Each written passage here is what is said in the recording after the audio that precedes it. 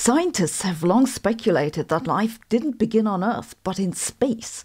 According to a new preprint, life could have come from intergalactic gas clouds. So let's have a look. The oldest confirmed traces of life are biostructures called stromatolites. That's layers of rock which contain remains of single-celled organisms. These organisms are believed to have been either algae or some kind of bacteria. Scientists have dated them back to about 3.5 billion years. Earth itself is about 4.54 billion years old, but when it formed, it was really hot and had no solid crust. Life back then wasn't possible, but at the young age of about 500 million years, Earth had cooled enough for the surface to become partly solid. There were still frequent volcano eruptions, but most scientists believe that life emerged after the surface temperature had dropped below the temperature where water boils. Back then, the Earth's atmosphere was very different from what it is today, with high levels of carbon dioxide and nitrogen, water vapor and toxic gases that were released during volcanic activity. There was also still a lot of stuff flying around in the solar system, so there were frequent meteorite impacts. Basically, a toxic atmosphere with frequent microaggressions.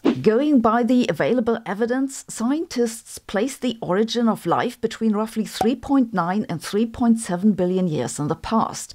But just how life began on Earth is one of the big unsolved problems of science. Somehow, all this inert matter must have combined to self-replicating molecules that could adapt to their environment and, after some billions of years, achieve this pinnacle of evolution, YouTube.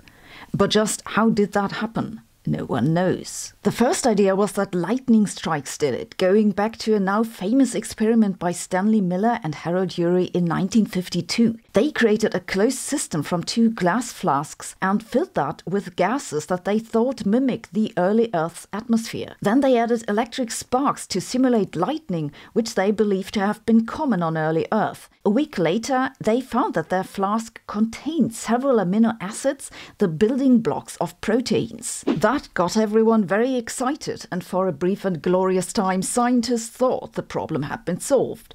But then other researchers pointed out that the atmosphere on Earth back then would have been different, so it couldn't really have worked like this.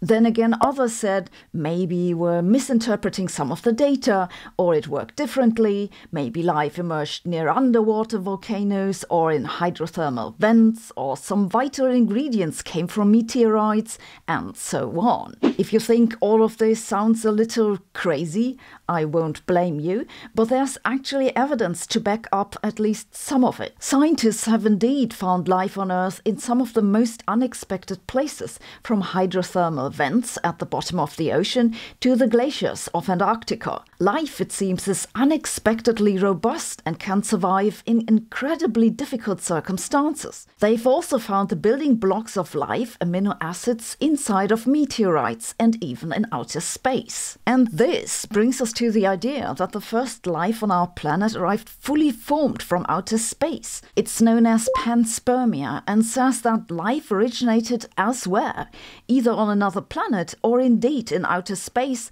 rained down on Earth from meteorites or dust, and found Earth to be a welcoming environment. Some even go so far to say that life was deliberately seeded by aliens to spread through the universe. And that brings us to the new paper.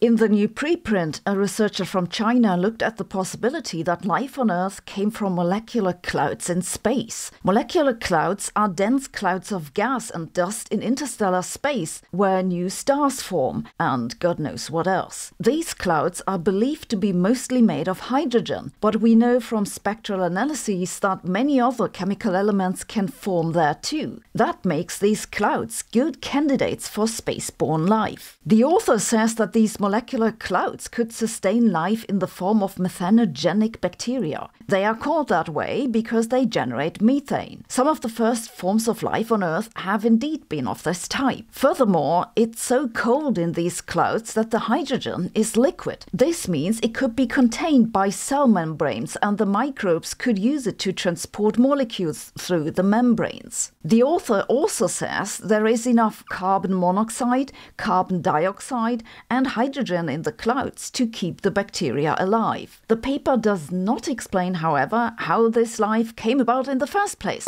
just that some forms of life could have survived in those molecular clouds. That sounds possible, but is it right? Well, more research is needed. Personally, I like the idea that where's someone's bioexperiment gone badly wrong. You might find this a little awkward coming from a YouTuber, but personally I prefer reading over watching videos. If you sometimes feel like that too, I have a special offer from our sponsor Nautilus that you don't want to miss. Nautilus is a science magazine that keeps you up to date on the most relevant topics that are being discussed today. They frequently have scientists writing for them who will tell you the inside stories. Nautilus comes with a digital and a print version, and it's just a pleasure to read. They really put a lot of effort into writing, and the graphic design is top. What I particularly like about Nautilus is that they cover all areas of science, from astronomy to economics, history, neuroscience to philosophy and physics. If you use our custom link joinnautilus.com/Sabine, you'll get 15% off your membership subscription, so go and check this out. Thanks for watching. See you tomorrow.